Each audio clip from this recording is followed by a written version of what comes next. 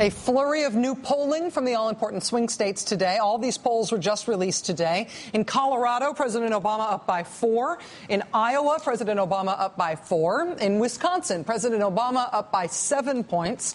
In New Hampshire, the president leading by 6 points in one poll, leading by 1 point in another. In Ohio, President Obama leading by 2 points in one poll and by 3 points in another poll. In Virginia, President Obama leading by 1 point. In Florida, President Obama leading by 2 points. One state that is not a swing state this year, but that President Obama made into a swing state in 2008, is the great state of Indiana. That year, Indiana flipped from red to blue in the presidential contest. President Obama is not necessarily expected to pull off that same thing this year in Indiana. But this year, there is a really hot race in Indiana in the Senate. After a Tea Party primary cost longtime Republican Senator Richard Lugar his Senate job, the Republican candidate in Indiana ended up being the guy on the left side of your screen, Richard Murdoch. And he's up against a centrist, moderate Democrat named Joe Donnelly. He's the guy on the right side of your screen. Since Mr. Murdoch said that when women are raped and become pregnant as a result of that rape, that is something God intended, since he made those remarks at a debate a few weeks ago, in very red state Indiana, the Republican candidate, Richard Murdoch, is now behind in that state's Senate race. He's now losing that race by double digits.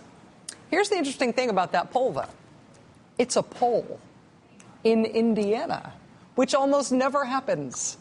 It's really weird, but nobody nationally ever really knows what's going on in Indiana politics because they don't really poll in Indiana, at least not that much. In Indiana, it is illegal to make automated calls for telemarketing purposes and for public opinion surveys like polling. You can't use an auto-dialing device unless, 1, the subscriber has consented to being contacted, yeah, right, or 2, a live operator gets right on the line and gets consent that way.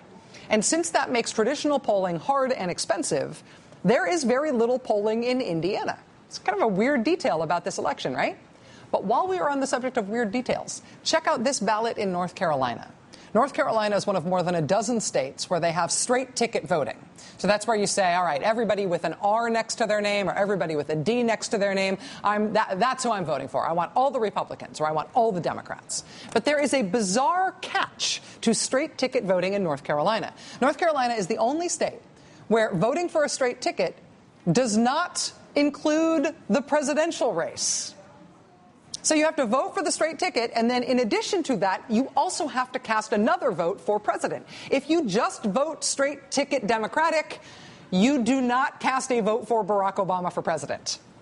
Counterintuitive, right? But you have to do that separately, in addition. So it's not really straight ticket voting, it's straight ticket plus the president voting. Okay, I said weird details. Here's something even weirder. Vermont. This is Vermont Governor Peter Shumlin. He is a Democrat. He is the hands-down favorite to win the most votes in the governor's race this year, in the sense that he leads in the polls right now by more than 30 points. But that may not be enough. The Vermont state constitution requires a candidate for governor to get 50% plus 1 vote. And even though Governor Shumlin is leading by 30 points, he has 4 opponents. And so if those 4 opponents get a combined 50% of the vote between them, Governor Shumlin will not be reelected no matter how big the margin he wins by. In that case, with nobody getting 50%, it would be the state legislature that would get to pick the next governor of Vermont. That could happen. It has happened very recently. Some of the most interesting still undecided races from yesterday's elections are for the governor's seats. This afternoon, NBC News declaring Peter Shumlin the winner in Vermont, Vermont's first Democratic governor in 8 years. What's interesting about that is that even though Peter Shumlin, the Democrat, won, he did not get 50% of the vote.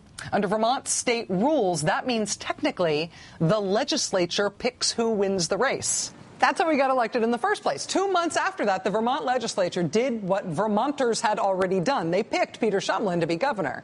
The final vote in the legislature was 145 to 28, which means 28 people in the Vermont legislature voted to elect somebody who the people of Vermont did not vote for. A gentle reminder that states run elections, not the federal government. Elections are sometimes messy and governed by weird rules, but they are always fun and worth whatever effort it takes. Even if that effort this year includes filling out 2 bubbles. 2 of them. 2. I'm looking at you, North Carolina.